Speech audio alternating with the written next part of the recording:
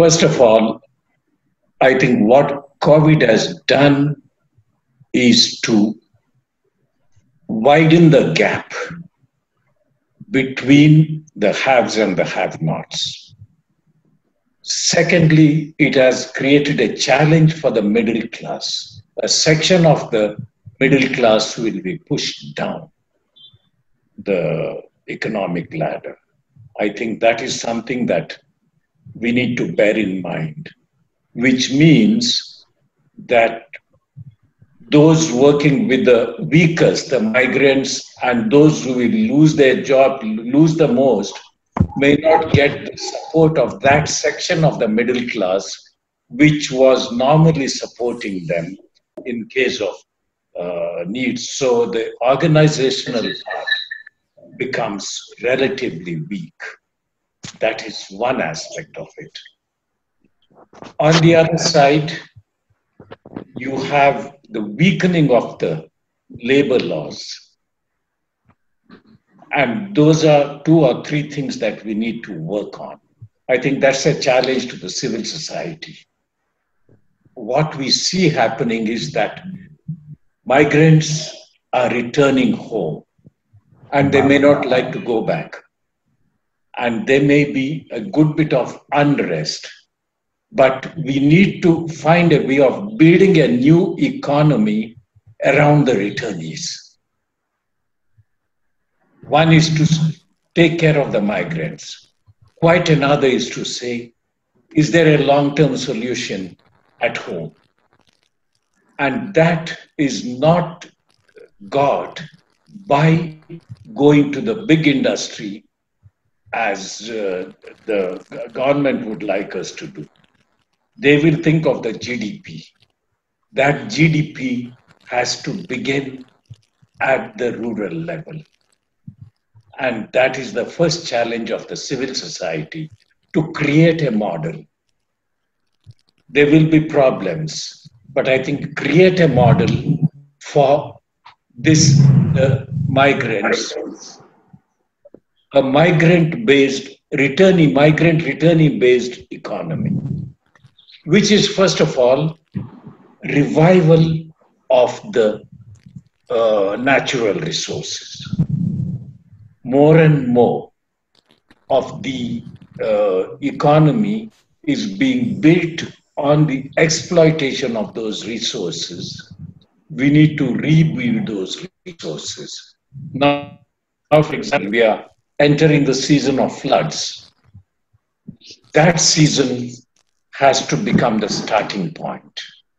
We have floods again and again because the catchment areas have been deforested.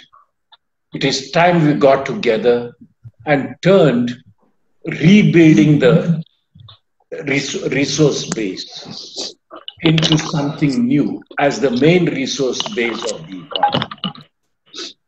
Create jobs there. Revive another type of agriculture. 3 crops a year, but not necessarily those big commercial crops, but the type of crops that can be processed locally and marketed by the local people. And that requires a massive organization of the local people, which is being done through the self-help groups and other methods. Organize them and then get them to plan the crops together. They may grow it individually, but let that be planned together, and not just stopping at growing the crops. That processing and marketing should be in their hands. And we need to build a rural agriculture-based economy which does not stop at growing crops, for which we need the minimum price, etc.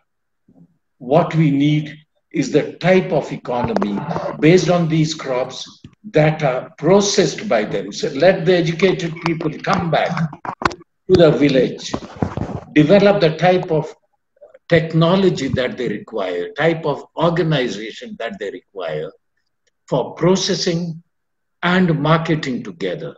And that's a massive challenge.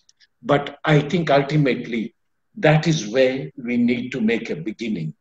We should write about it, think about it, proclaim it, demand it from the state. But at the same time, the challenge has to begin at our level, helping the people to organize themselves into groups that produce the crops, process them, and market them. And that is a real challenge. That is the first point I want to make. The second is that COVID-19 is being used by all the totalitarian regimes, including ours, to increase control over their people.